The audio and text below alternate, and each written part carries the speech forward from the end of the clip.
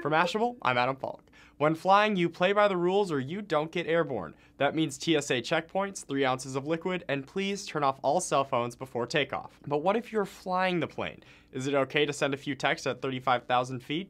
2 pilots from Jetstar Airlines learned the hard way why iPhones have airplane mode. Flight JQ57 was heading from Darwin to Singapore. Australia's The Age reports somewhere between 2,500 and 2,000 feet, the captain's mobile lit up with text messages. And while messing with his phone, the captain did not respond to the co-pilot's request to run through the landing checklist. And as you might guess, there's also a reason they have a checklist. The Age explains what happened next. At 1,000 feet, the co-pilot scanned the instruments and felt, quote, something was not quite right, but could not spot what it was. Well, something was wrong. At only a few hundred feet off the ground, the Jetstar pilots realized they forgot to lower the landing gear and had to abort a landing in Singapore, just 150 meters above ground. That must have been some text. The following investigation would claim both pilots lost their, quote, situational awareness. Fortunately, the flight did land safely the second time around.